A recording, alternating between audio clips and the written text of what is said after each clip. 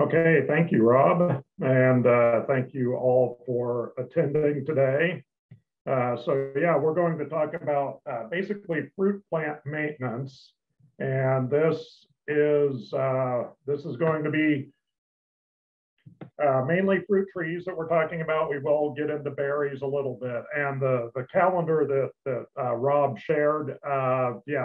Please cross-reference it as we're going through this presentation.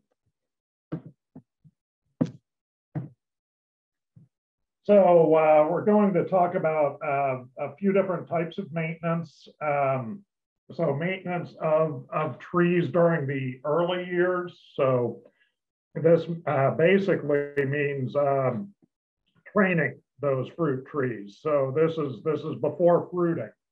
We'll go over pruning details. We'll go over maintenance during the fruiting years.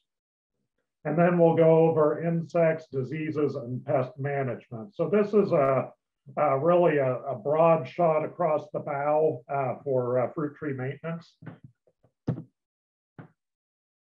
So I just want to go over some of the things that are sort of necessary in some of the tools and supplies that are necessary in fruit tree maintenance. So some of these are kind of no-brainers. You already have things like watering supplies. If you're a gardener, you have these things. However, when it comes to pruning supplies, this becomes a little bit more important. And so having hand pruners is going to be very important. Having a hand saw is going to be important as your tree grows, and the hand pruners no longer cut through that half-inch, inch and a half diameter wood. Loppers are important to have. I don't like to use them for pruning fruit trees, but they're really great for when it comes to berries and brambles and shrubs. Rubbing alcohol is important because you want to sanitize your hand pruners as you're going from tree to tree. Now, there's going to be a pruning workshop next week, and we're going to get in depth a little bit on that. Then limb spreaders and tie tape. Some of the rest of this, like pest traps, we will talk a little bit about that when we get into the fruit pest portion of this. Sprayers are also going to be important.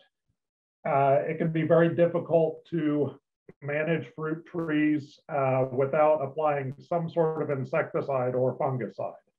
Now, this doesn't mean that it has to be a noxious insecticide or fungicide. It can also be an organic insecticide and fungicide, but you will need to spray your fruit trees at some point in time. And then some of these other things like a rain gauge, that's important so you know when to water and how much to water. Pesticides and fertilizers for sure, and an orchard ladder. This is something that, especially if you have a few fruit trees, it's very important to invest in an orchard ladder. And this is typically a specialized ladder. The brand that we like to use around here is Stokes, and you could look them up, Stokes ladders. And it's basically a wider base with a third leg, so a very stable ladder. Here again is that fruit. Here again is that monthly fruit management calendar that Rob sent you the link to. And so, January has come and gone, and that's when you don't have to worry too much about your trees. Now, February, I will tell you, is actually kind of a busy month in the life of a fruit tree, in the life of an orchardist, because you're doing a lot of pruning, you're doing spraying, and you're also having to try to work around the weather. And oftentimes the weather is not beneficial to some of these activities. So what you don't get done in February, you need to get done in March. And so February and March are some of the busier months because you're getting all your pruning in and you're also doing some spraying during those months. April is also a time for spraying, and actually It's a time for pinching off fruits or flowers on newly planted trees and shrubs. And we'll talk about this in depth a little bit more. May is a time to thin fruits. It's also when strawberries begin to harvest. And then you see with June, there's a little bit more. So this kind of lays it out month by month what you can expect to do. And we'll go through some of this stuff individually as the presentation continues.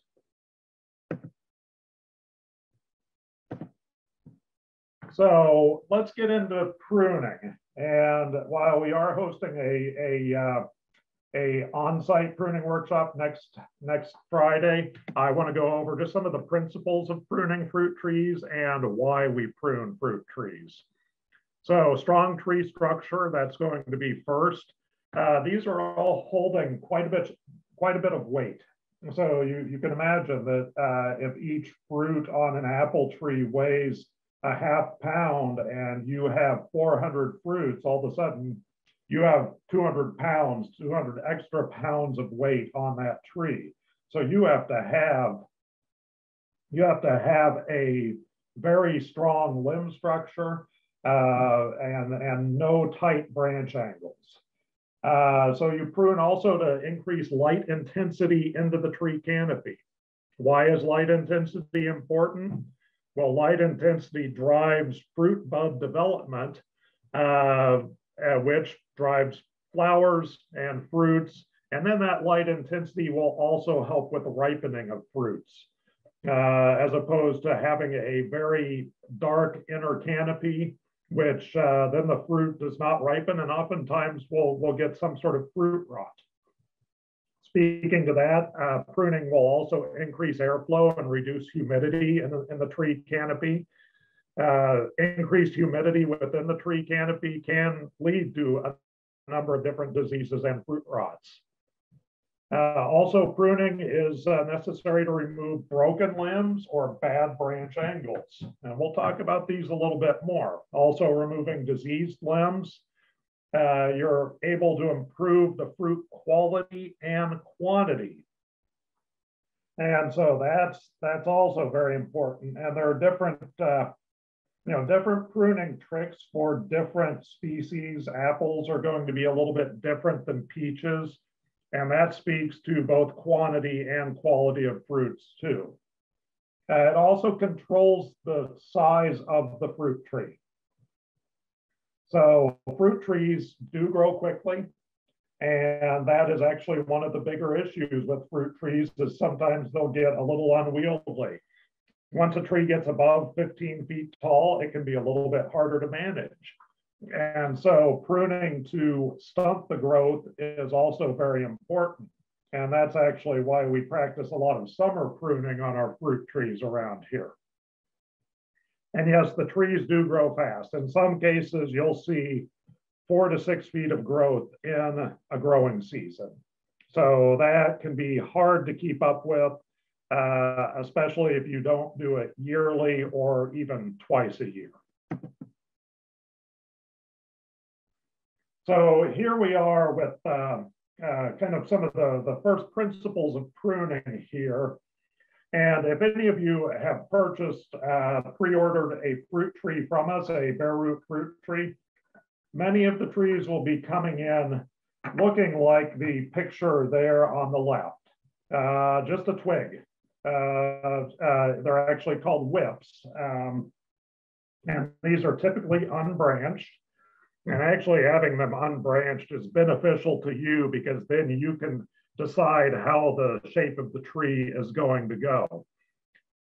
So here you have this unbranched tree, and it's typically maybe 4 to 5 feet tall. Well, you will want to get it started in branching.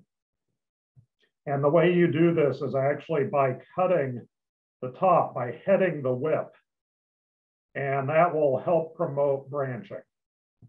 So that's going to be one of the first things. And really, I kind of like branching to start at about 30 inches to 3 feet from the ground.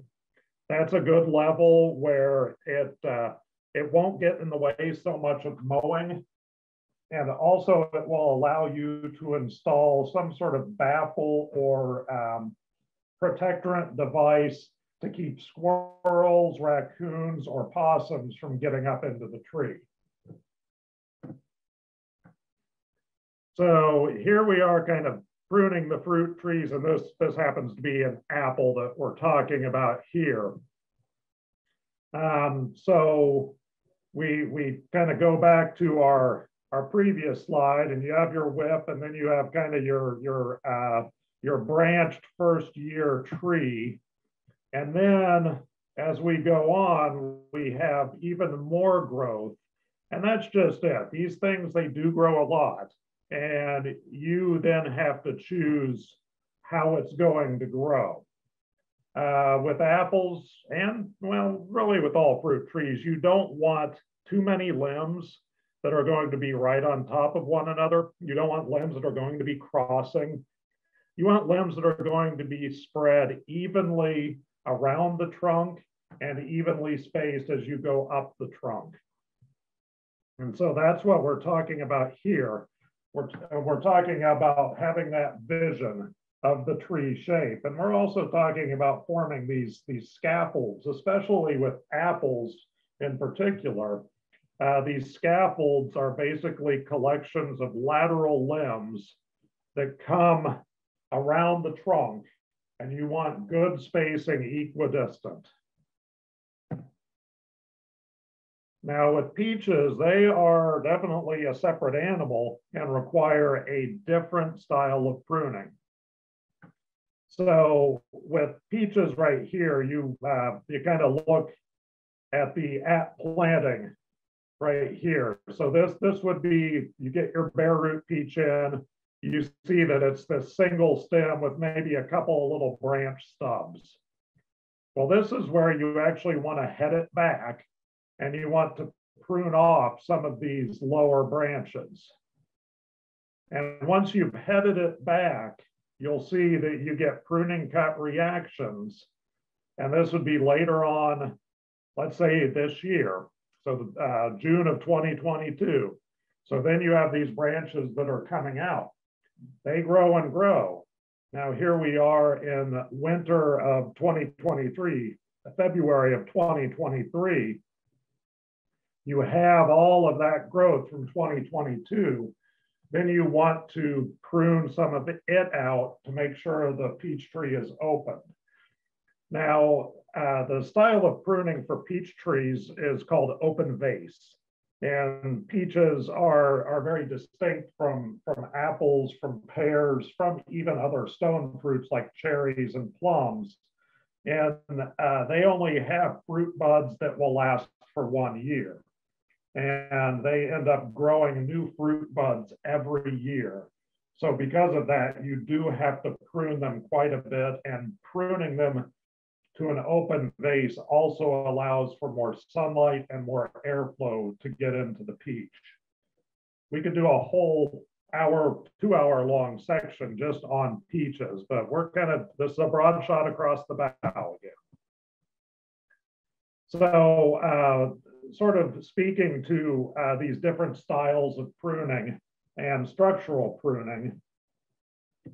So here we have some of the different styles. We have central leader, which we talked about that with apple tree. Well, it's also how pear trees are typically grown.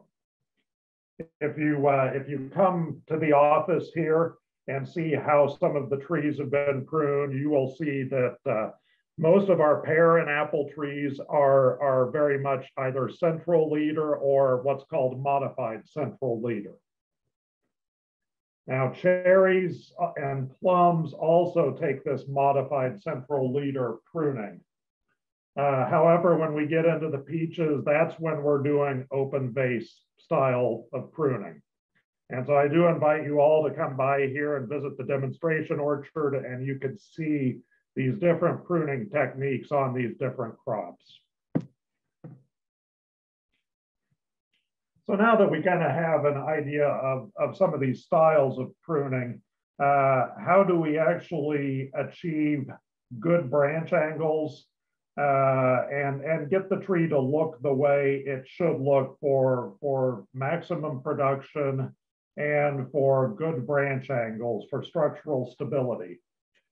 So a lot of this is, getting these branch angles formed. And when the wood is young on these trees, it is very pliable. And that is really the best time when you can help set a branch structure and branch angle. So you'll see how this clothespin has been set, clipped around the central leader, the main trunk, and then it's bending that branch outward and helping increase that branch angle. So really tight branch angles are prone to breakage, and having branch angles of about 45 to 60 degrees is kind of the optimum angle. At that angle, that's when branches are going to be the most structurally sound. So here we are with a European pear, and this was at a pruning workshop a number of years ago. If any of you have taken pictures of trees in the wintertime, you know sometimes they're just a big collection of sticks. So we decided that we needed to have something behind the tree so we could actually see what we're looking at here. So this happens to be a European pear that has been in the ground for, I believe, 2 years. And we were pruning this so we could get down to 1 central leader on the tree. And many of you may have some trees that look like this at this point in time. And if you were to look at this tree in the before picture, you're thinking, well, this isn't really too much of a problem. But actually, when you look at it from a structural point and when you look at it from a fruit production point, it is really a problem. So the main problem is this has it has a central leader, you can kind of tell, but then it has these multiple trunks that are also ready to become leaders as well. So they have about the same branch diameter as the central leader, and they are almost as tall as the central leader. So the reason that becomes a problem is as the tree grows, those angles are really tight. The weight of the wood is also really heavy. So with those tight angles and the weight of that wood, the tree will end up splitting out. And European and Asian pears share those genetics, those traits. They are prone to splitting out if you have poor branch angles and if you have too much weight on the branches. So we ended up pruning this tree, heading back some of those other leaders, I will call them, and choosing the central leader. And then you can see we put limb spreaders in these trees to help increase the branch angle. So this was almost a radical pruning, but it was to help solve some problems, and the tree is much better now because of that. You don't want your tree to turn into something like this. And that was definitely the fear of that tree in the last slide. You notice this is also a European pear tree. And this was a European pear tree that really was never pruned. It was planted and kind of, not forgotten about. I mean, people knew that it was a pear tree, but they just didn't know that it needed to be pruned. And so if you look at this tree here, you will see the very narrow branch angles. Where's my mouse? There it is. So you'll see the very narrow branch angles near the base.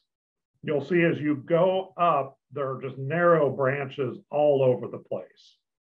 And then you will see that a number of these upright shoots have actually twisted around inside the canopy. So this becomes very problematic. Sure, this is still a Now, this is still fixing carbon in the atmosphere, it's still providing shade, but it's not doing what you want it to do. It's not producing good fruit. Yes, it does produce fruit, but because all of the branches are so close together, the fruits that were being formed on there were getting constantly rubbed by the twigs and the limbs, and so the fruit was becoming soft and rotten before it had a chance to ripen. So a little bit problematic, and you don't want your trees to get to this point. And like I say, this has competing central leaders, it has narrow branch angles and twisted limbs, all of those. So another thing that you want to watch out for with your fruit trees is, well, don't get suckered. And this is something. So nearly all fruit trees, and I'm talking trees, I'm not talking shrubs, but trees have been grafted, which means they have a rootstock that the main scion or the variety is attached to. So oftentimes that rootstock is a completely different species. So a lot of apples are grafted onto crabapple rootstock. A lot of pears are grafted onto a different pear species, not necessarily an edible pear species. And the reason why they are grafted is one, these varieties that are grown, you can't just propagate them by seed. So they're propagated by cuttings. However, you can't just root these cuttings, you have to attach them to an actual root stock. That root stock can control the size of the tree. It can also help the tree adapt to certain soil types. So lots of reasons to have rootstock out there. But what will happen is if you're not careful, you will notice these little suckers that will start to emerge from below the graft. And the graft is the point at which those two trees are attached together. So the rootstock suckers will emerge, and then they'll grow, and they will start to outcompete for sunlight, for nutrients, for everything with the variety that you're trying to grow. So if you see something like this, first of all, you need to understand, well, what's the rootstock and what is the variety? Oftentimes you can tell that, it's pretty apparent, but sometimes if the rootstock suckers have been let go for too long, it may not necessarily be apparent. But when you see them, you just need to cut them out. Really, any time of year is good to do. Oftentimes we're doing it in the dormant season, or we're doing it in midsummer, but really, if you see them, cut them out.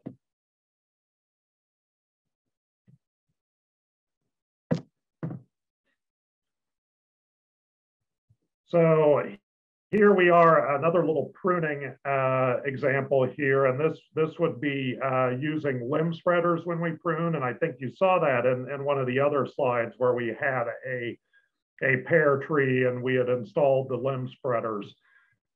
These limb spreaders are good for creating those nice branch angles, and they would just be staying within the tree for about a growing season.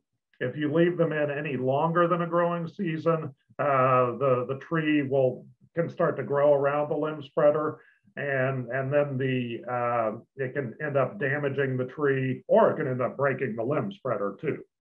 It's actually the tree that you care about a little bit more. So here is a sort of simplified pruning schedule, and this is so basically now through bud break, we'll say, which bud break typically is going to be anywhere from the 1st of March to mid-March. And my guess is this year it's probably going to be more mid-March. We've had sort of a prolonged cold February, not as bad as last February. So now's the time to prune fruit trees. And really, you want to make sure that you're pruning them when the temperatures are above freezing. If you end up pruning these trees when the temperature is below freezing, the wood will end up cracking. So you do have to be careful about that. This is also a time to prune blackberries. And if you have not removed last year's fruited canes, you need to do that. That actually should have been done last year, and thin out any excessive growth if necessary, and then prune the laterals. Now, I've got a slide on blackberries that we'll talk about because blackberries are kind of their own animal. Raspberries, if they are primocane raspberries, and the variety that we sell, Caroline, is a primocane as well as heritage. This is when you would just cut everything down. So you would prune this down to the crown, and then they'll start to reemerge. And then if anybody has figs, oftentimes I like to wait to prune figs until I know they have budded out. And this is normally a late April time frame. And then you just prune them to right above where they have started budding out. And then in the summertime, we're always managing blackberries because they have their new growth and then they have their old growth. And then apples and pears, we remove a lot of suckers and water sprouts. And then we will also top some of our apple and pear trees to help stunt the growth. And that is sort of a separate style of pruning. So now I kind of want to get into some of the other tasks. So we've done a really broad overview of pruning. Then I want to get into these other tasks that you will be doing on some of your trees or ought to be doing on some of your fruit trees. Dormant oil spray is a good idea.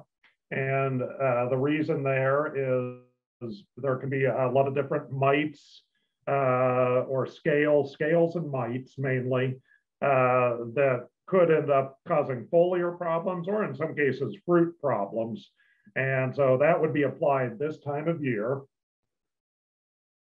Removing or pinching off blossoms, that's something that you'll do. We'll talk about that. Tree training, blackberries, summer pruning, and mulching. So these are all things that you'll want to think about doing in year 1 and 2. Now, as your fruit trees age a little bit more, the time that it takes per tree is going to definitely be a little bit more. You'll be doing all of the same tasks from year 1 and 2. However, then you'll be worried more about actual fruit production, and then you'll be getting into spraying for some of the insects that some of the fruit pest insects that we're going to be talking about. You'll also be fruit thinning. We'll talk about fruit thinning and what that means. And so as the years go on, the maintenance does increase. But the reward increases too, because you are actually producing your own fruit, which really the best fruit is the one that comes from right outside your back door or your front door. So let's talk about blossom and fruit pinching. And so with in general, all trees that have been planted within the past couple of years, it is a good idea to remove the blossoms on those. And the reason there is really for the first couple of years in the ground, you want roots and shoots and not fruits. So you want that tree to get rooted in, and you want a really nice branch structure. You want to make sure that that tree can hold the fruit weight. And you're not, and fruits, you know, they take away nutrients and they take away water from the rest of the tree. So the way this is oftentimes done is you're just going through manually with your thumb and forefinger and just pinching off the flower, or if you didn't get to it, the fruit. And so it's just as simple as this. Now, when you have a lot of blossoms or a lot of fruits, that can actually take a little bit of time. but you're doing that for the health of the tree. So also I want you to notice, leave the leaves. So, we've advised over the years for those very young trees, those newly planted year 1 and year 2 trees, to pinch off the blossoms, pinch off any little fruits. We've had some folks that actually end up pinching off the leaves as well. So don't pinch off the leaves. The leaves are necessary for photosynthesis. They're necessary for your tree to survive. So just wanted to clarify that. Now here is what's called fruit thinning. And fruit thinning is something that is practiced as your trees get older and into fruit production. So fruit thinning is very much a manual process. A lot of the commercial orchards actually will spray chemical thinners on their trees because it is a quite laborious process. However, the reason you end up thinning fruits is so you actually have a full-sized fruit when it ripens. That's one of the reasons. So imagine if all of these fruits were left on the top slide or top picture here. So they would all be fairly small. They would probably end up being just a little bit larger than a golf ball once ripe. Also, anywhere where a fruit is actually touching another fruit, that is a spot for an insect to get in and actually start eating away at that fruit. Also, as these fruits kind of bang against one another, it creates soft spots and can create rot spots. So thinning your fruits down to about 1 per cluster, sometimes 2 per cluster is how you can thin, just as long as the fruits are not touching. And so this is a process that happens in May and June for most of our fruit crops. Now, in some cases, you will get what's called a June drop on many fruits. However, you can't always rely on the June drop dropping the correct fruits. The other thing that fruit thinning does is it allows you to go through and kind of pick and choose the best fruits. Sometimes what happens when fruits get pollinated is, or when the blossoms get pollinated, they don't get fully pollinated. And so you will have misshapen fruits. Also, if an insect has gotten into any of those young fruits, you can end up culling out those insect damaged fruits. So fruit thinning is a very important task that definitely should be done with your fruit trees in that May-June time period. And here, this kind of speaks to thinning fruits a little bit more. So this is on an Asian pear, and these fruits in the top photo, they were nested together like that on the tree. And you notice when those fruits are rotated, you see the 2 little spots there. So those are soft spots, and those are spots that are just prime for any number of insects to get in and then start eating that fruit. So once again, a great reason to be thinning your fruit, and there is kind of the size in which you should be removing your fruits.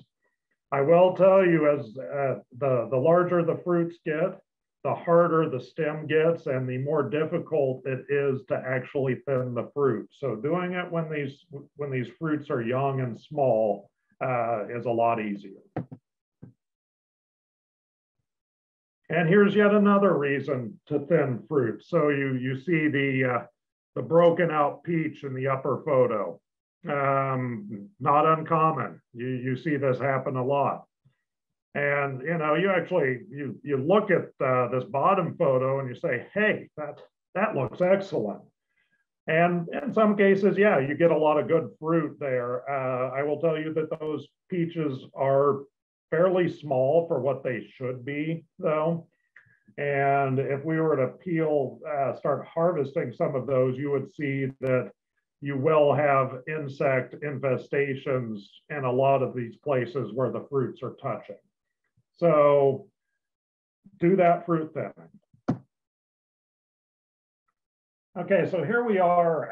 I promised we would talk a little bit about blackberries and maintaining them. A lot of people purchase blackberries and maybe they'll buy one plant or two plants at a go.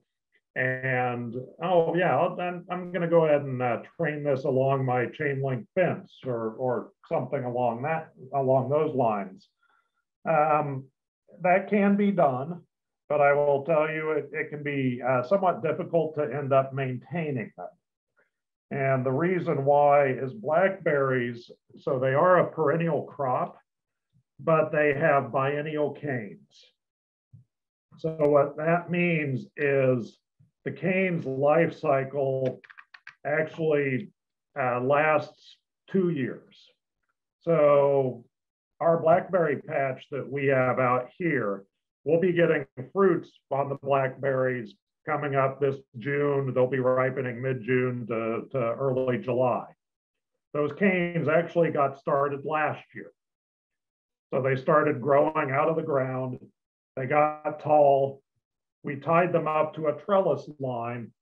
And now this year, after we do some pruning on them, we'll do this, what's called tip pruning, lateral on these laterals. Then they will go ahead and flower and produce fruits on those canes. Meanwhile, while those fruits are being produced, they're getting harvested, there's a whole new set of canes that is emerging from the ground. And those canes will bear fruit the following year. So this is a process with blackberries where you're always sort of rejuvenating.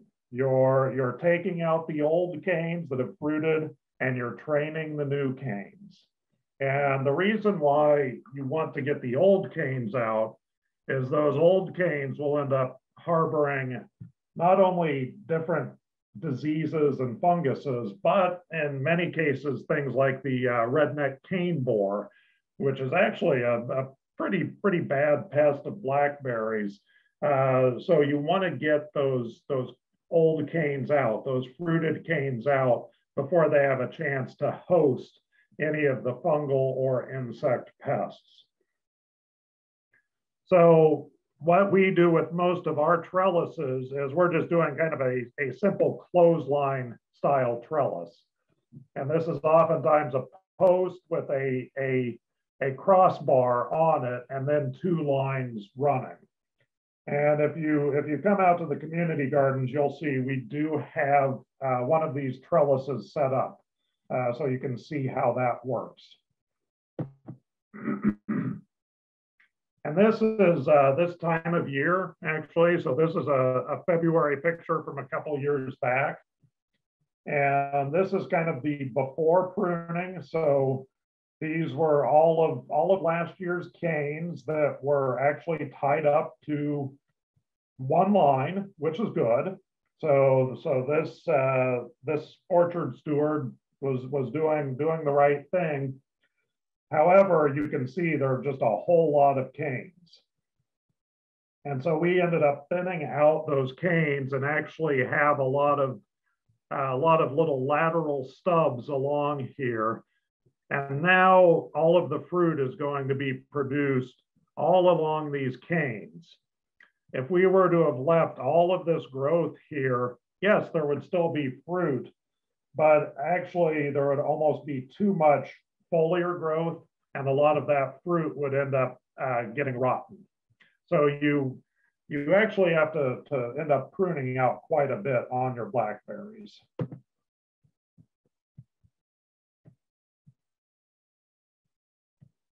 So here is just a little bit about pruning raspberries, and I mentioned this earlier. The raspberry varieties that we historically have sold have always been primocane varieties, meaning that you treat them just like perennials, really. They emerge in the spring, They put on fruits in late summer, so late July, early August. They fruit until the first hard freeze. And after the hard freeze, the foliage starts to color up and fall off. Then once that happens, you can just cut those right down. So that's pretty easy there. Now with the floricane varieties are basically the same as blackberries. So they would be treated that same way. And there are varieties like black raspberries, purple raspberries, and then there are some of those other floricane varieties you would treat the same way as you would blackberries.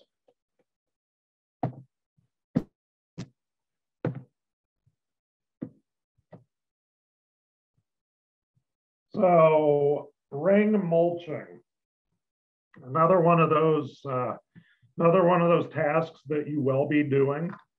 Can't say enough good things about mulch, especially wood chip mulch.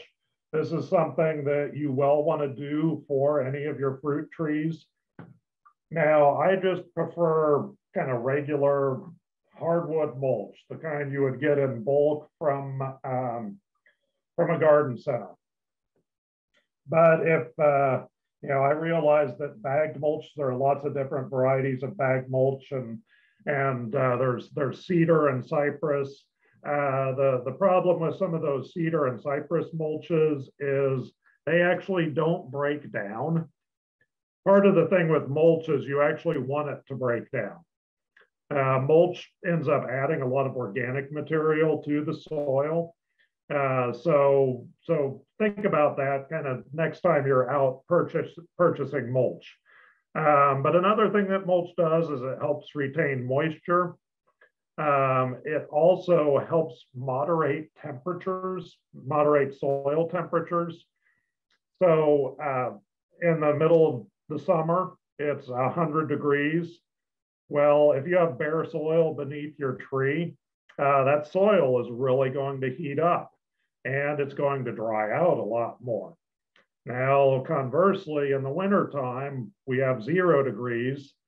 So that soil will get cold and also it could dry out too. So mulch just acts as kind of an insulation, as a blanket.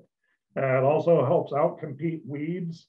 So yeah, it's something that we definitely recommend.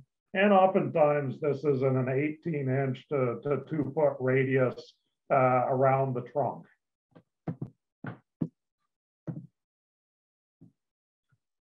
All right, so now we're we're out of some of the maintenance on this, and now we're going to look a little bit at some of the diseases, and then we'll be looking at some of the pests on fruit trees. And this isn't meant to scare anyone away, but it's just kind of just for your knowledge. So I will want to point out, especially when we talk about apple here. So all 4 of these fungus and disease up here, the varieties of apples that we sell, they actually have really good resistance to all of these. So that's not something that you'd have to worry about when you're purchasing the varieties that we offer. Now, some of these other things with the pears, like fire blight, we do try to make sure a lot of our pear varieties have good fire blight resistance. Pear scab is something, however, that there's no resistance to. And then when we talk peaches, peach leaf curl, there's some varieties have better natural resistance than others. The Red Haven variety has pretty decent resistance to peach leaf curl, however, it still gets it. But bacterial spot is something that our peaches do have good resistance to. Brown rot, there's not good resistance to. However, early ripening varieties can oftentimes avoid brown rot. And then peach canker, there is no resistance to. And then cherry, these are also some of the diseases and funguses that you will face. So we'll talk about a handful of these. First off, I want to talk about fire blight. This is one that affects apples, pears, and Asian pears, and it's something that we have faced here at the shop, in the beanstalk garden, and with some of our trees. So it's a bacteria that ends up spreading from tree to tree, and some years are far worse than others. So it's identifiable mostly by looking at the ends of branches and seeing what looks like a scorched tip of the branch. This is basically a fire blight infection that came in through the flowers, which was brought in by a bee or some other pollinator. So it was spread from tree to tree, and it just so happened that this tree, the weather was right, the pathogen was there, and it spread into the tree. And the problem with fire blight is it can spread into the tree, so in through the branches, and then it can get into the trunk and kill the entire tree. So the best thing to do with fire blight is just to flat out prune it out. But you need to be able to recognize it first and know that it is fire blight. Brown rot is something that is typically a host on stone fruits. So when I say stone fruits, peaches, cherries, plums, apricots, all of those. And it's oftentimes it happens during high humidity. And basically you have to have overwintering spores. So if you look at the photo down below, you see all of these are called mummies. These are the dried out fruits from last year. And oftentimes you will have spores that have overwintered on these dried out fruits. And then the conditions are right, and the brown rot sporulates and then ends up getting on fruits. So this is something that can be avoided simply by pruning out or removing any of the last year's old fruit.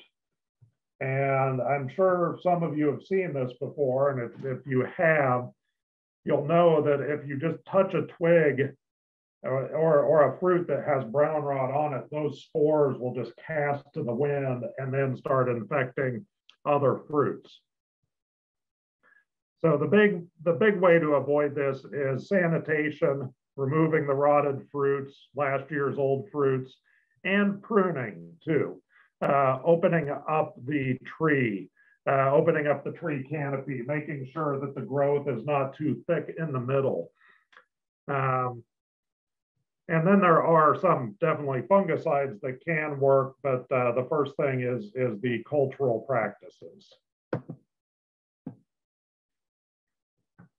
So this is peach leaf curl. And this is something that can happen annually on peaches.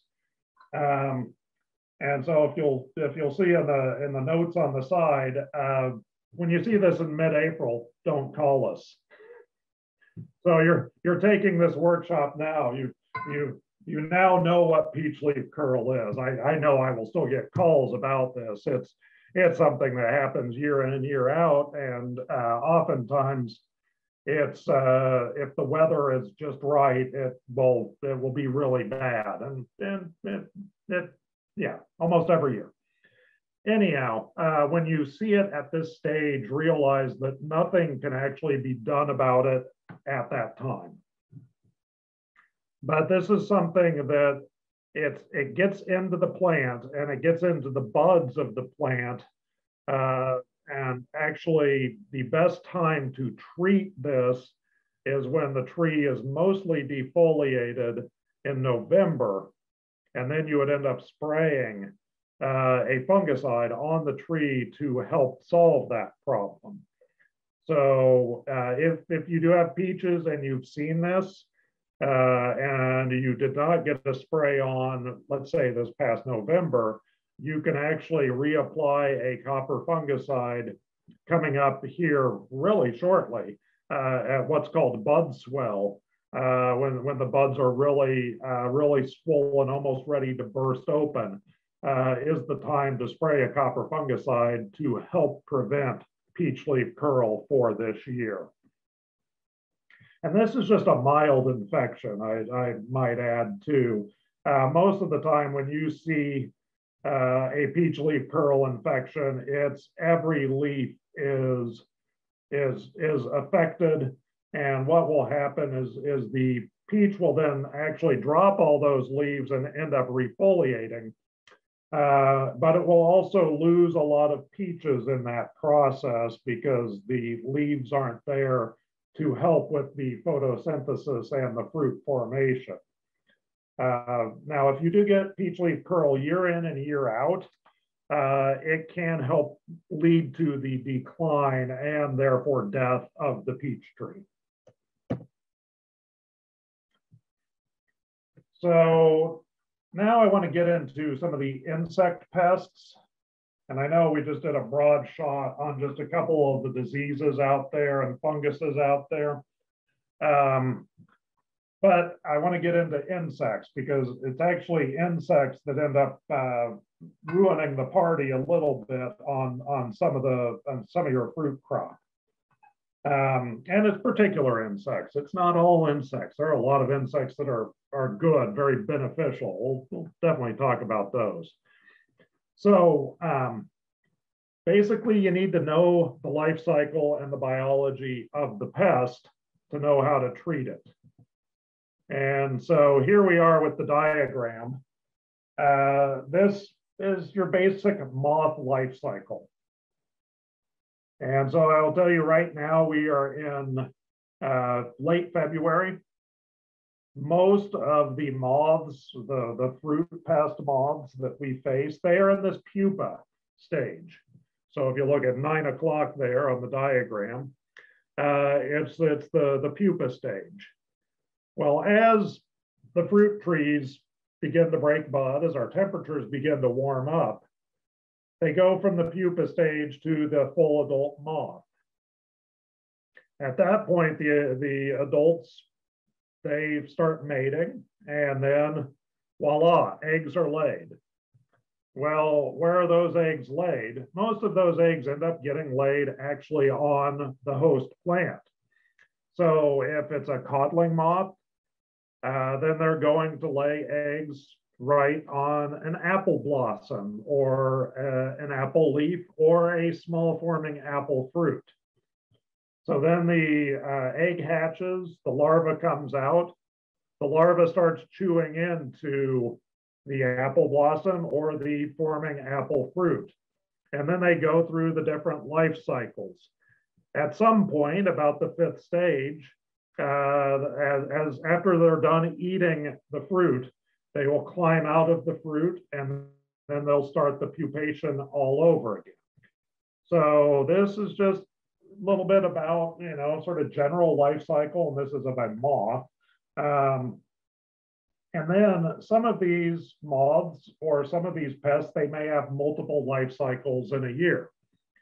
So we'll talk about some of these individual insects and their life cycles, and then how we can end up disrupting their life cycle.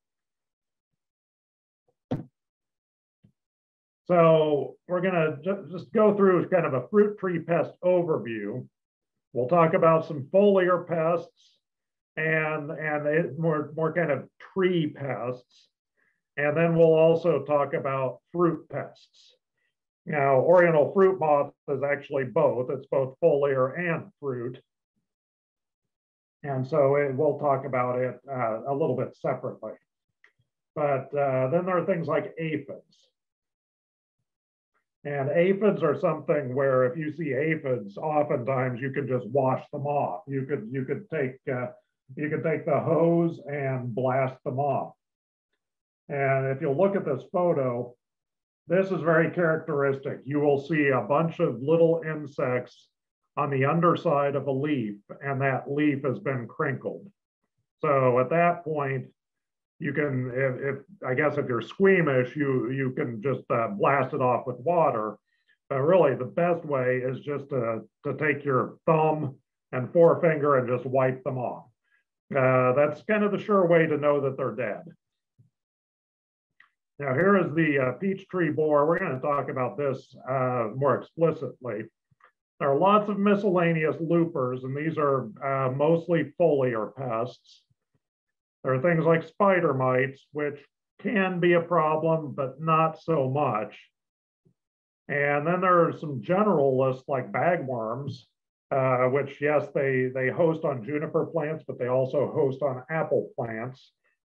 And then there are Japanese beetles, which is everybody's favorite to talk about, and they are definitely a pest of fruit trees. So we'll go in kind of not one by one with everyone, but hit some of the highlights here. So for those of you with peaches, and notice that peaches, we have a lot of pest issues with peaches.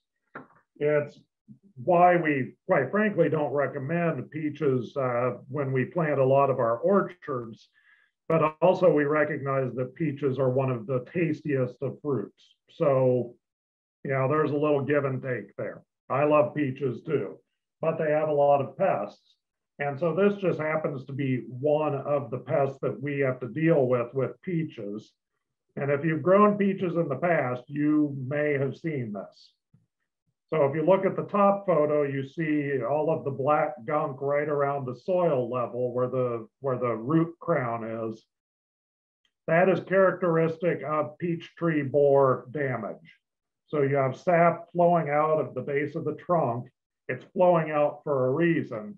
And that reason is you have these little larvae that are circling around the trunk of that tree, eating the tree, and the sap is flowing out of the tree.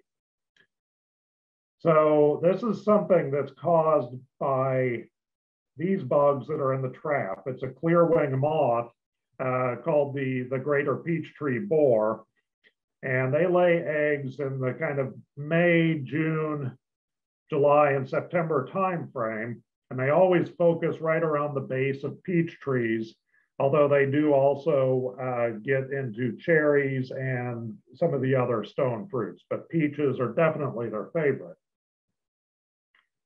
So this is one that we're kind of constantly on the lookout for and constantly trying to prevent. So what we will end up doing for this particular pest is when we know it is actively flying, we will apply a neem insecticide spray to the trunk of the tree, but we will also wrap window screen around the trunk of the tree. That window screen helps serve as a protectorant, so the adult will not lay eggs, doesn't have a good place to lay eggs.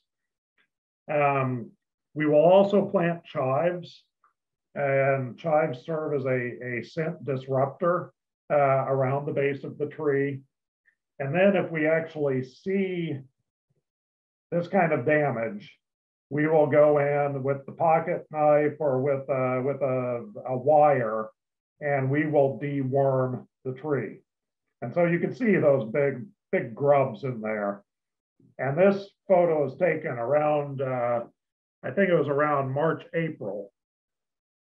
Now, when the eggs first hatch out, and they'll first hatch out in kind of September, October, those little larvae are very small. And so sometimes you'll end up seeing 50 to 100 of these little larvae that time of year. Now that's actually the time of year to get after them if you're going to deworm, but sometimes you don't see it until much later. And so, yeah, this is pretty much almost a full-grown 5th instar larva getting ready to pupate. There are other borers out there that can affect apple trees. We don't have them in kind of the same way that we have the greater peach tree borer. Japanese beetles, This is a pest that year in and year out, and it always sparks a lot of conversation amongst gardeners that we do have. So typically with Japanese beetles, we start to see the adults, the flying ones. We see those at the beginning to mid-June is when we start to see them. Once we're regularly getting temperatures in the 80s, and especially after kind of a good rain and the temperatures are in the 80s, the soil is soft enough, and these little grubs, the larval form, they start to metamorphose into these beetles. And so these beetles will crawl out, and then they fly, and all they do is they just eat and mate. That's if you've ever seen Japanese beetles, it's just they're gluttonous creatures. So they will be they host on so many different plants. They feed on at least 300 different species of plants. So roses, viburnums, but then when it comes to our fruits, they love apples. They love sweet cherries. And then there are grapes and hazelnuts and raspberries too. So a wide variety of fruits. So they definitely are a problem, and they can lead to defoliation. So after they've emerged, they fly and mate for about 4 to 6 weeks. And during that 4 to 6 weeks, you will see that they end up skeletonizing the foliage. And this photo is not the best to really see the full skeletonizing, but you can notice how that leaf has been kind of torn up a little bit. They eat in between the veins, and then it just, the leaf itself looks like a skeleton. So what do you do about these Japanese beetles? Now, I know there's a lot of mixed messages on how to manage Japanese beetles, and there's definitely not one silver bullet for this pest. Now, what we end up doing, not only here at the shop, but when we work with some of our Giving Grove orchards, is we recommend trapping them. And that, I know, goes against some information that's out there. However, we're not talking just normal traps. We are talking these mass traps. These are large traps. They're trash can sized traps. So the problem with a small trap, sort of the ones that you would find at a hardware store, garden center, is they are small traps, maybe quart size or gallon or 2-gallon bag size. Well, at the height of Japanese beetle season, sort of that late June, July 4th time frame, you can be out there and one of those traps will fill up within 2 hours. So the problem is that trap fills up that quickly and nobody's there to empty that trap. What happens? The Japanese beetles, they fly on and they go find their favorite food, which is going to be whatever you're growing in your garden. So that's why a lot of those smaller traps are not recommended. However, these larger traps, you set them out, and you set them out about 15 yards away from the crops that you're trying to protect, and you leave that trap out for 6 weeks. That's not going to fill up with Japanese beetles. So this is a pretty innovative way to actually manage Japanese beetles. Now, I will tell you, it takes a little bit to make one of these traps, and we got the idea for this through Lincoln University. They did some research studies on this, and so they do have a good PDF. Lincoln University is out of Jefferson City in Missouri. And if you do a quick Google on Lincoln University Japanese beetle traps, it'll get you there. So you can see how to make one of these traps. Some other ways that we also end up fighting the Japanese beetles is through something called milky spore, which is a soil bacteria. And this is a naturally occurring bacteria that you end up inoculating the soil in April and May.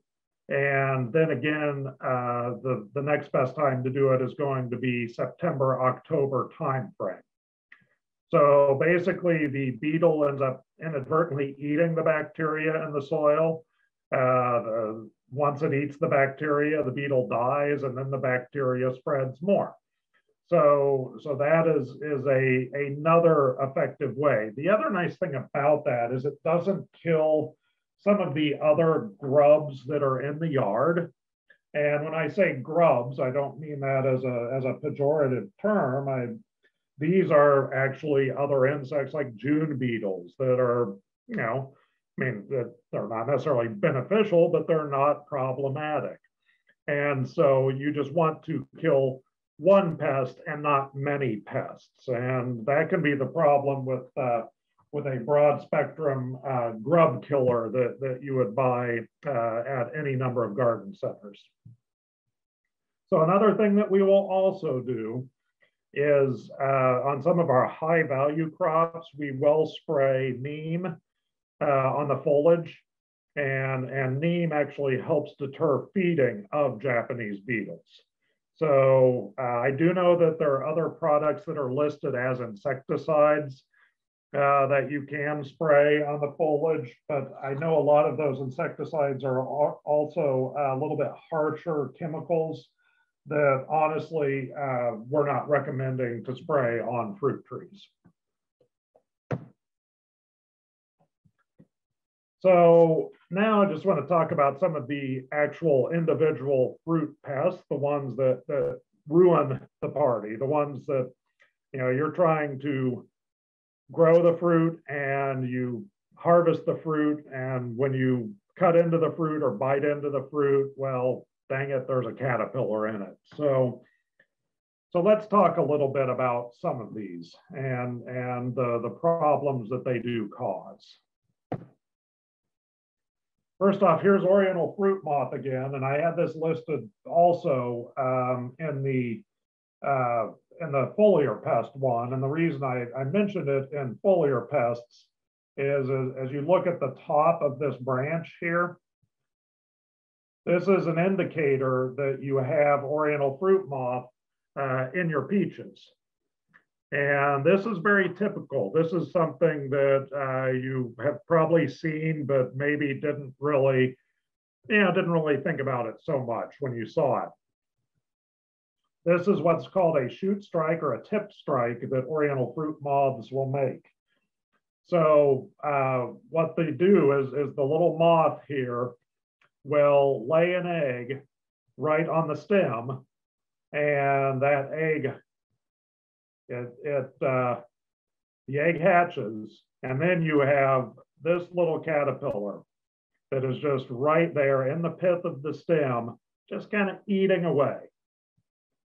So if you see this, you know you have Oriental fruit moth. Now that's only part of the story, because the Oriental fruit moth also gets into fruit. So this is something that has as many as 5, 6, maybe depending on the season, 7 generations of life cycles throughout our growing season. So what happens is once this little caterpillar climbs out of the stem, it kind of sets up somewhere either on a twig or in a bark crevice, and then will pupate and turn into a moth. So the moth then mates, and then eggs are laid on the fruits, and those fruits are more likely than not peaches, but can sometimes be plums or apricots, and in rare instances, apples and pears too. So Oriental fruit moth is something that we are constantly battling in order to get good fruit. And there are a number of things that you can end up doing to help limit its population size. One, if you see these shoot strikes on your trees, you actually would prune below where that shoot strike is. And the reason being is you prune that out, you've eliminated that caterpillar. So you prune it out, and you actually get it out of the orchard too, which oftentimes that would mean actually maybe just squishing it, throwing it in the compost, or throwing it in the trash. So do that first. Now, some other things that we end up doing is throughout the growing season, we'll spray various organic insecticides via neem oil, BT, or spinosad. And so that also is good control mechanism.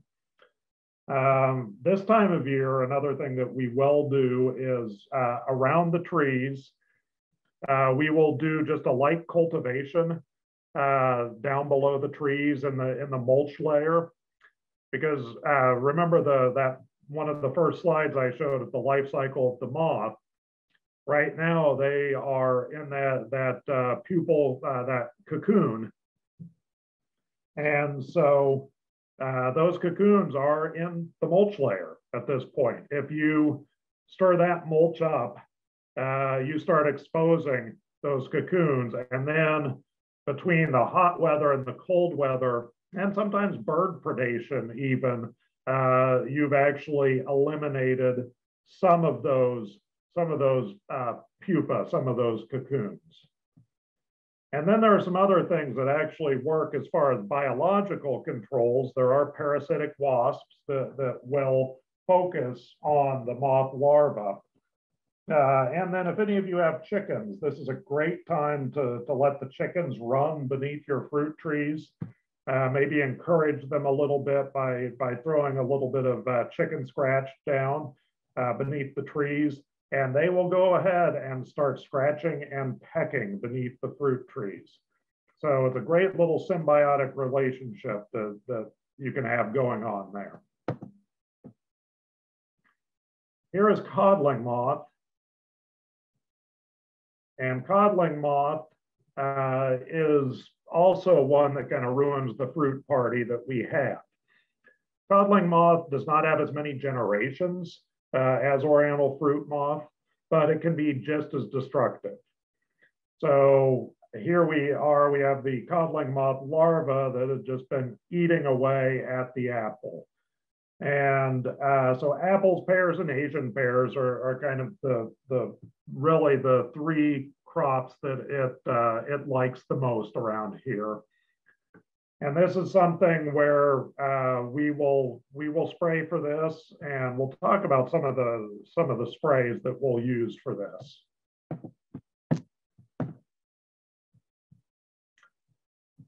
So here's a pest that is definitely not a caterpillar. So this is the brown marmorated stink bug. And this actually has been a somewhat newer pest that we've been facing. But there are a lot of stink bugs around here too that we face that can be problematic.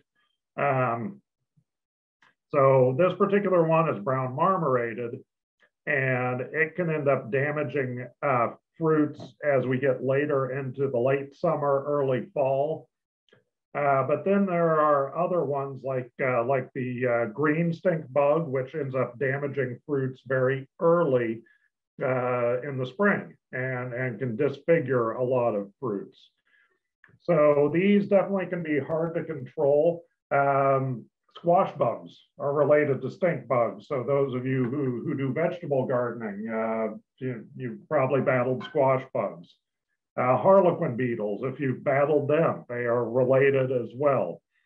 So it's another pest that, like I say, can be very difficult, especially in the adult stage. I don't believe I have a good photo of their eggs, but pretty much all stink bug eggs look the same. And they're laid on the undersides of leaves, and they kind of, they're always grouped together, and they look like tiny little barrels. So there's a lot of literature on brown marmorated stink bug because it's sort of the newest invasive fruit pest on the block, or one of the newer ones. And this link, I think, is still active, but like I say, you could find a lot of information online about them. This is another one that's out there and can definitely be a problem if you have historically grown a lot of berry plants over the years, from strawberries to raspberries. This will also get into some of your vegetable crops, the soft-bodied like tomatoes. So we've all kind of faced fruit flies here and there, but this one is somewhat new. I'd say past 7, 8, 9 years, it showed up here in the metro area. And it's a little bit different than most fruit flies because it ends up laying its egg inside of the fruit. Now, if you've seen these problems in your berries before, you now may know what it is.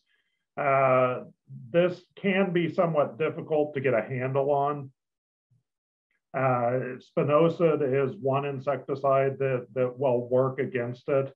MU has some good IPM guides on how to trap and monitor for the spotted wing Drosophila, but I do want to let everybody know it probably is out there, maybe close to where you're growing fruit. So one of the reasons we select the type of blackberries that we do, the Natchez variety, is it actually starts to ripen before the spotted wing Drosophila emerges. So having early ripening sometimes can be very key to avoiding a pest. However, it definitely is a problem with a lot of raspberry species, only because raspberries ripen much later in the season. So this speaks to some of the practices also that we need to just get in the habit of doing, because getting in the habit of these preventative practices can go actually a long way to avoiding some of these insects and disease pressure that we have with these fruits. So you never want to let your orchard get to the stage of this picture. This is just a prime brown rot scenario. It's a prime oriental fruit moth scenario, etc. So don't pick up those fallen fruits. Make sure that you've removed diseased wood, and just some of these are pretty basic, but being a steward of a fruit tree kind of requires that. So, and then there are some other things too, like cleaning your tools. Make sure that if you're pruning, make sure that you're using that isopropyl, that rubbing alcohol to spray your hand pruners with when you're working between trees. Because sometimes you may have pruned into a diseased tree, and if you don't clean your pruners, you're going to spread that to another tree. You'll want to practice good mowing. This doesn't mean mowing once a week, and maybe not even twice a week, but strategic mowing. And definitely one of the best times to be mowing is at the end of the season. And that way you are chopping up all of the leaves, and then you're also chopping up any of those fruits.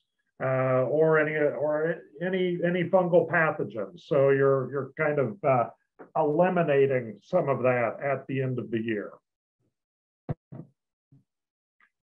There are also some different cultural practices that can be used to help fight pests in the garden. And this has nothing to do with spraying, but it's all about actually increasing biodiversity in the garden.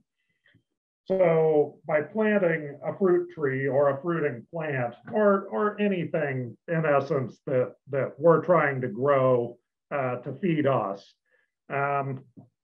you're also planting something that is attractive to some other insect pest. So if you think about it that way, you're already you're planting this, and it's bringing in pests. So by planting some other things like these beneficial plants, these plants that have long flower time periods, that have good nectaries on their flowers, you're bringing in things like predator insects, like wasps, like different parasitizing flies, all of these things that will, while they need the nectar to kind of give them energy, they also end up needing a caterpillar here or there to feed their young. So by either parasitizing or paralyzing. So this can be a valuable and attractive way to fight some of the insect pests that we have on our fruits. And these are called insectary gardens. We do have one here at the shop. And I invite you to come and take a look and see some of the plants that we have there. And then you'll start to understand some of the relationships between these beneficials and the orchard. Another thing you could also do are plant trap crops. And this can be a little bit more difficult, especially if you don't have the space. However, certain crops will attract certain bugs. And if, let's say, you want to try to lure stink bugs into a certain part of the garden and away from your fruit trees, well, you can plant things like sorghum and millet or sunflowers. So trap cropping can also be a viable option. However, once you have your trap crop, you need to make sure that you're destroying the pest that is on that trap crop. So there are also some other alternatives, and like bagging. I think bagging can be a valuable tool in the toolbox, especially if you only have maybe one fruit tree, because one or two fruit trees, because then you don't have to really spray at all. You would end up, in the case of these nylon footies here, you would tie these onto the fruit when the fruit is about dime or nickel size, and then you just leave it on until the fruit is ready to harvest. And there, you haven't sprayed a thing. Now, it is very time consuming, I will tell you. It can take a good 30 seconds to tie one of these on a fruit. But if you're very much opposed to spraying, regardless of if it's a organic or conventional insecticide, then this is a viable option. You can also use things like plastic bags. However, plastic bags can be a little bit more difficult to use, and you do have to notch them at the bottom so the humidity does not build up in the plastic bag.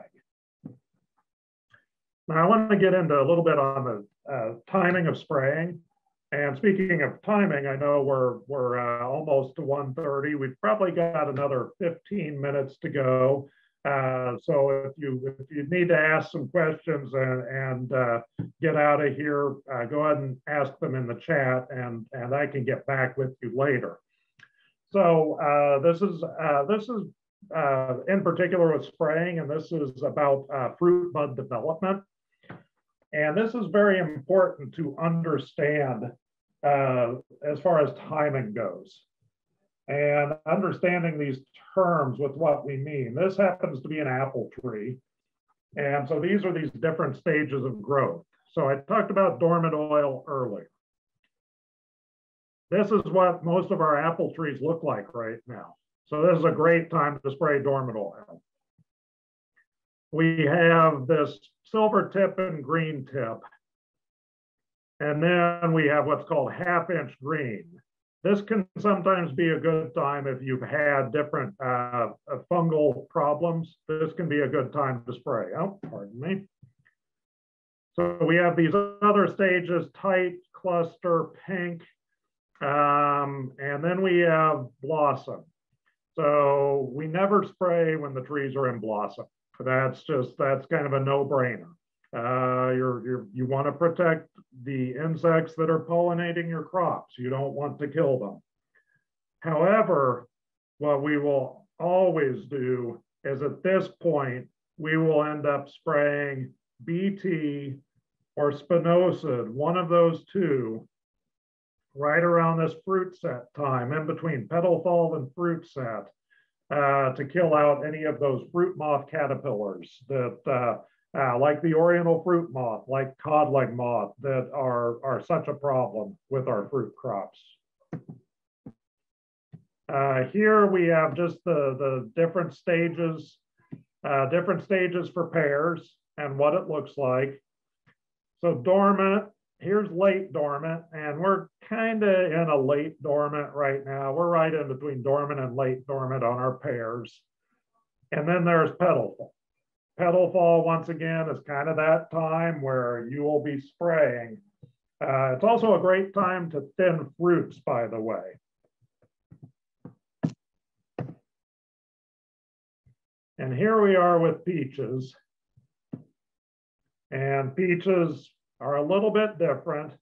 So peaches oftentimes, so you have the pink stage, you have swollen bud stage here. Swollen bud is that stage where if you've had peach leaf curl in the past, you would be spraying copper fungicide right now at that swollen bud stage. Here is pink stage, and you'll notice you also have some leaves coming out. And pink is just before the blossom opens. And then you have petal fall, and then you have what's called shuck split, which is very unique to peaches a little bit. It's when the flower actually falls off of the newly forming fruit. This is another great time to be treating for that oriental fruit moth that I was talking about earlier, and a great time to spray like a BT or something like that. So we've talked a little bit about the spray timing. I want to get into some of these different insecticides and fungicides and just kind of what they are and what they do. So there's horticultural oils, and there are a lot of different variations, brands thereof. So there's dormant oil, which is applied now, and actually most horticultural oils are now both summer and dormant oil.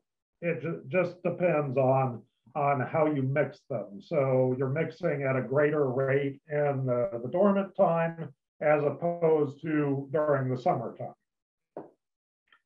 And so there are some of these products that are registered for organic gardening. Some are not out there.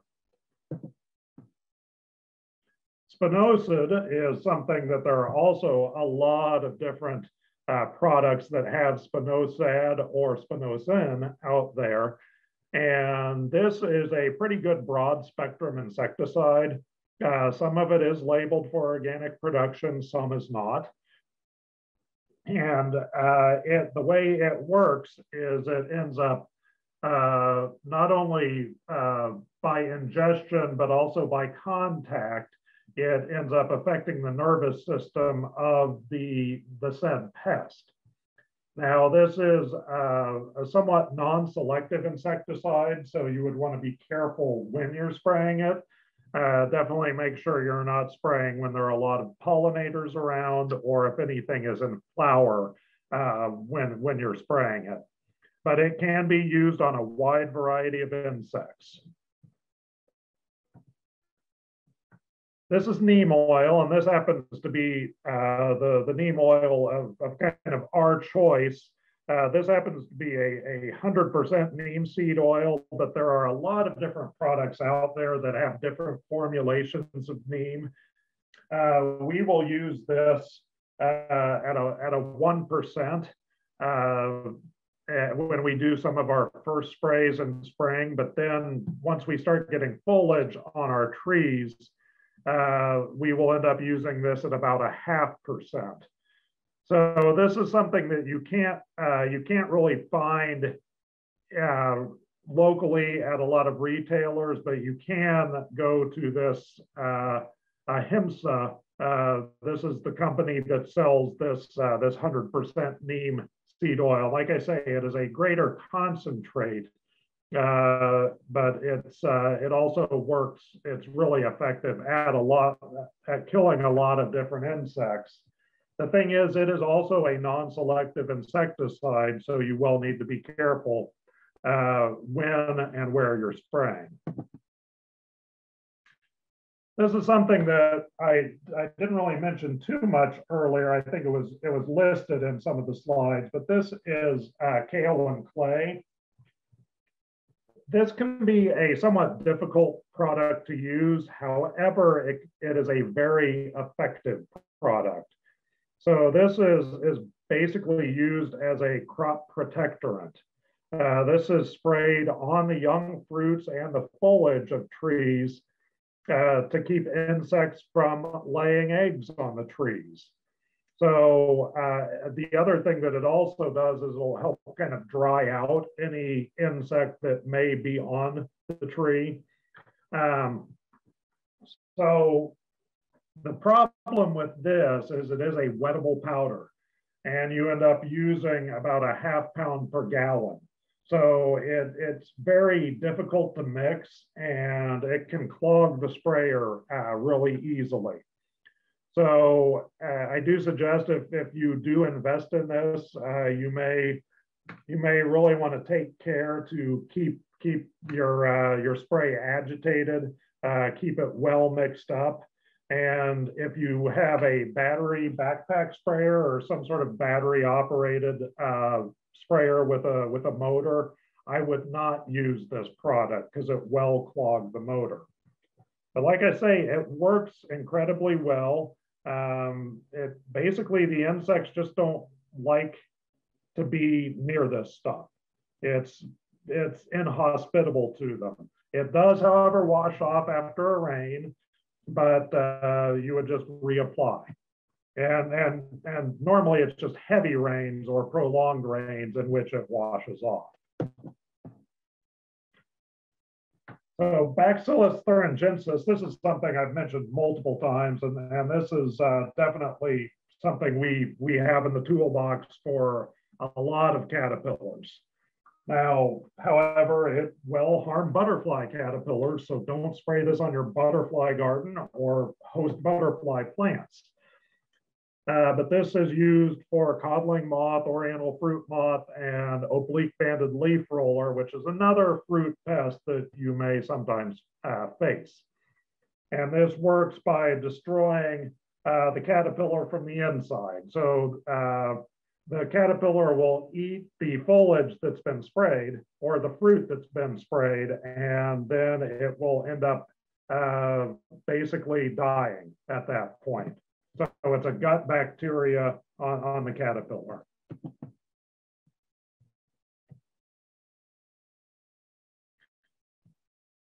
So here we have pyrethrum, and there are lots of different pyrethrins out there. The most pyrethrins are labeled for organic production, but then there are many that there are also some that are not. So this works as kind of a broad spectrum insecticide. And so once again, you would want to be kind of careful when you're spraying it, but this is a plant-based insecticide from chrysanthemums. The pyganic pictured here is probably not what many folks would use. This is more for greenhouse use, but there are a number of different brands. I think Safer is one of them that sells a pyrethroid. And then there are some of the other natural agents that can work as repellents. And then there are some things that could also help work as fungicides a little bit too. So while, garlic is not labeled as a repellent, well, guess what? It does work. So, and then there are some insecticides that actually have things like hot pepper oils and garlic in them. So these things do work. However, with any homemade remedy, you might also have some sort of phytotoxic effect on the plant, meaning that the foliage might get burned. So it's why a lot of the insecticides and fungicides that you do see are registered for certain plants. And then there are all of these other things like the nutrients and microbes, and these can be used as more for plant health care itself. And a healthy plant then is less primed to have some of these infections, or in some cases, insect outbreaks. I'll get into a little bit about wildlife because they are, we live here with them. They're all earthlings as well. So things like squirrels, because people always have that problem, or they'll ask, well, gosh, the squirrels are just going to take all the fruit. Well, sure, that can be a problem. In general, if you have a fruit tree out in the open, it's going to be less of a problem. But in some places, you can't avoid squirrels. So you can do things like these sheet metal baffles, which are great because the squirrel can't climb up the sheet metal and get into the tree. In other cases, if you're out in more rural or park-like areas, you may need to cage your trees because deer absolutely love fruit trees, and fruit trees are kind of like deer candy. In some cases, you'll need to put tree wraps on your trees. Now, put them on, but then take them off again, because those tree wraps are really only meant to be on for the winter time to protect against rabbits and protect against things like sun scald. But then you need to take them off in March and let that trunk breathe again. At that point, the rabbits are finding other things to eat. So by leaving the tree wrap on, too much humidity and moisture can build up, and then you can have insect problems or fungal problems on the trunk. And then also there's the weed eater wildlife that's out there too. And it's a good reason to make sure your trees are well mulched. And if you're not in charge of the mowing, make sure that whomever is knows not to weed eat around the trees. And then there's bird protection. Birds can be a problem with some fruit crops. I'm not a big fan of utilizing bird netting. The problem I have with bird netting is birds actually get caught in the netting. And if you've ever seen a bird that is dead hanging from bird netting, you don't want to see that again. So I think that's a problem. However, there are some other things that can help. One thing that we found a number of years ago is this product called Humming Line that you can go online and find this product, although it can be a little bit challenging, but it's almost like cassette tape, if anybody remembers audio cassettes. And it is strung up from pole to pole. And when it catches the wind, it emits both a high and low frequency that actually the birds will just end up flying away, which is kind of nice because it can go a long way to protecting either a cherry crop or a blueberry or blackberry crop. And then there are some of the other, simple things like hanging wind chimes in a tree, or having CDs or kind of shiny Christmas ornaments in the tree. Those also will distract birds. And yeah, sure, eventually birds will find some of your crop, but if you distract them for long enough, you get most of the crop. The birds only get just a pittance. So finally, I have just a whole list of resources, and this is something that as homeowners, you can, I think, go to all of these, and it's a wealth of knowledge, and you could also purchase from some of these places. Arbico Organics and Peaceful Valley Farms are good places to find a lot of organic insecticides and fungicides. In some cases, our local garden centers will carry these, but in some cases, like with kale and clay, you will not find that at local garden centers. Great Lake IPM, they do a lot of pheromone traps, and if you're really into growing fruit, you will want to investigate that. And then a lot of these others are just really good educational resources, Cornell and NAFEX. And then these books, the Growing Organic Orchard Fruits and Michael Phillips' The Holistic Orchard, both of those are great books for understanding how to grow fruit and grow it organically and biologically based.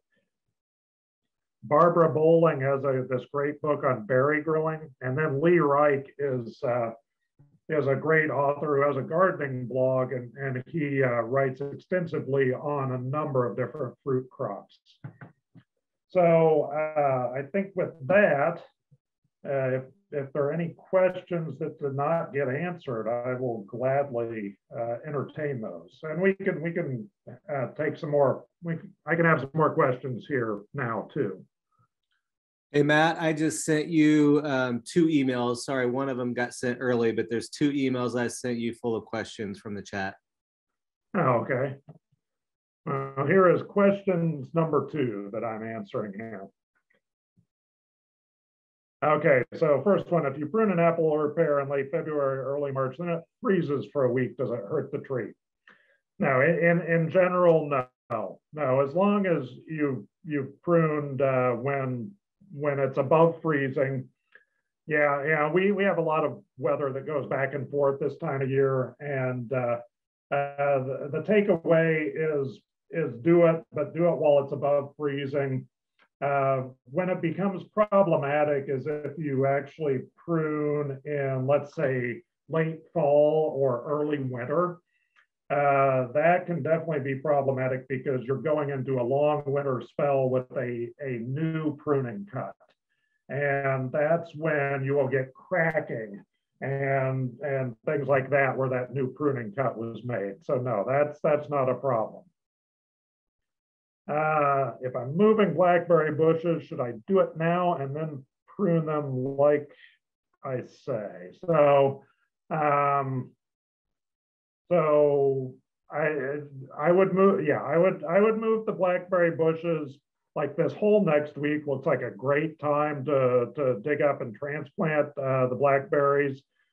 As far as pruning them, yeah, so I mean that's sort of a longer question there, but yes, get the dead out of the wood, out of the plant, and you could always tell the dead because they're the brittle, brownish, grayish canes. And then, yes, try to get them up on a trellis line if you can. And typically, the trellis lines are set at about 4 feet. So, yeah. And is there a problem with using chopped mulched leaves as mulch around fruit trees? No, in general, not. Let's say we have a lot of, we always get a lot of leaves in the fall, and most of them are oak leaves because it takes a while for them to break down. In general, that is not too much of a problem. And were there other questions with the questions 1 there? Where can we get limb spreaders? Yeah, so that is something we are going to make. We're going to make some of them available in bundles. Although I will tell you, it may be expensive to go look on Amazon.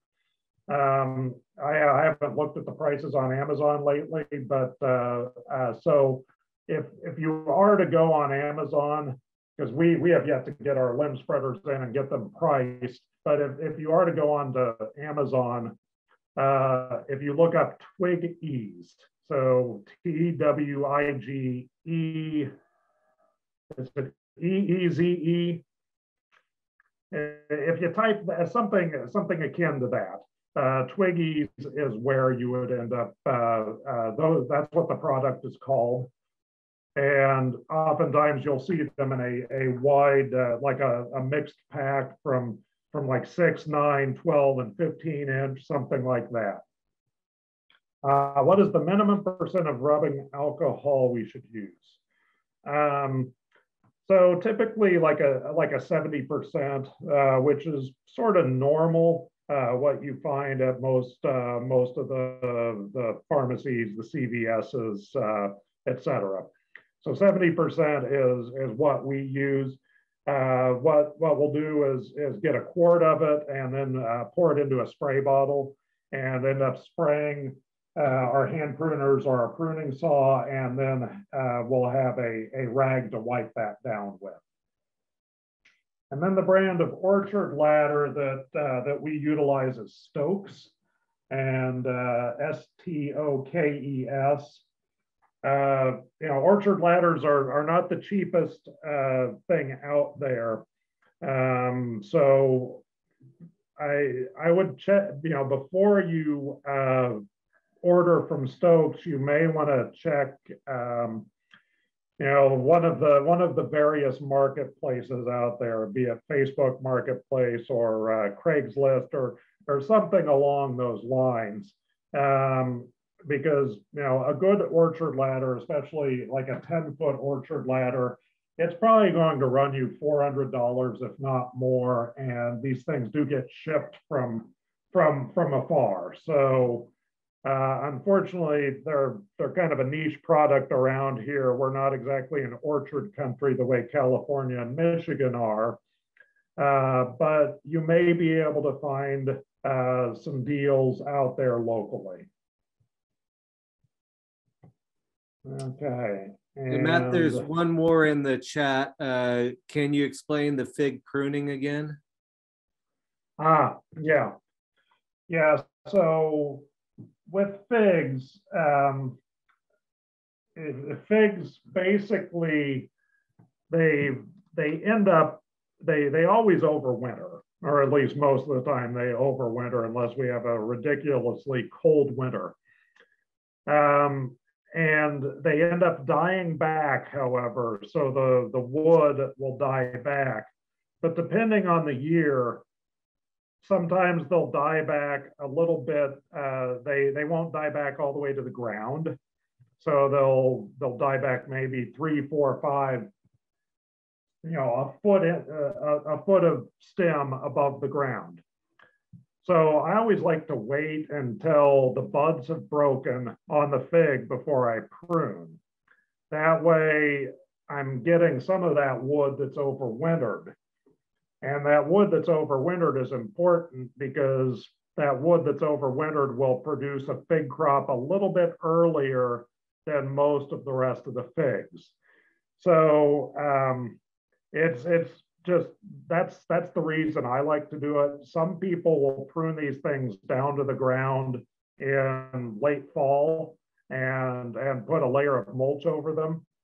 The fig will still live, but you won't have any canes that will have overwintered. So it'll just be like a perennial and be coming up from the ground. So hopefully that kind of answers the question a little bit. Okay, I think that's all we got for today. So yeah, thanks everybody for joining us. And like I said, go to our virtual workshop page if you want to see a recording of this. And if you have any additional questions, you can send them to matt@kccg.org. So everybody have a good weekend, and yeah, we'll see you next time. All right, thank you very much.